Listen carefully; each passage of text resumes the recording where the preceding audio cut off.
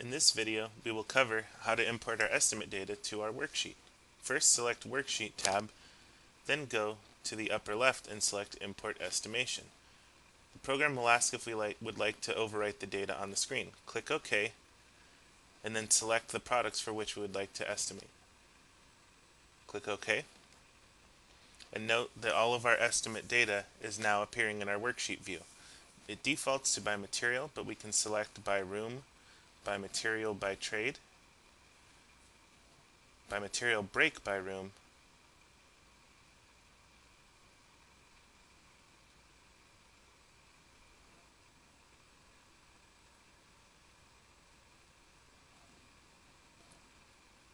project add-on,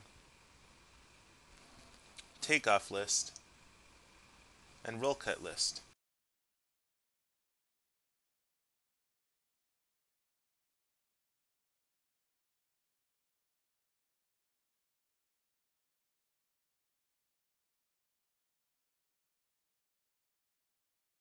Note that we can adjust our tax rate in the other menu by selecting and entering in our desired tax rate.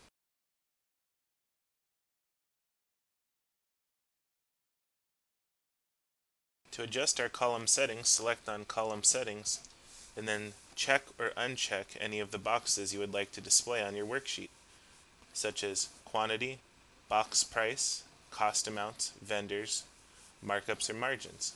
This will allow us to filter our data based on whether it's in-house document or going out to a customer. Click OK to save changes. To export to Excel, click the Export to Excel button, enter in the file name you would like to convert, and click Save.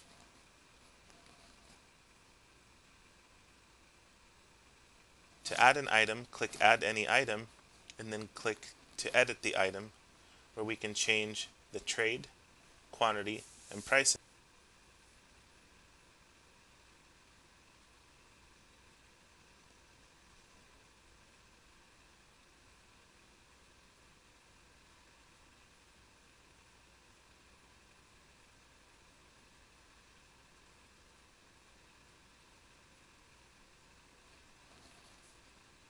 Click OK when all the edits have been made.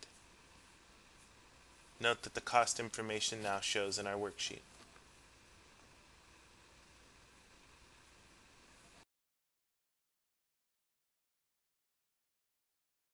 To convert our worksheet to a form, such as a quote, work order, purchase order by vendor, or an invoice, select the Convert to Forms button. In our next video, we will cover how to finish up the quotation process.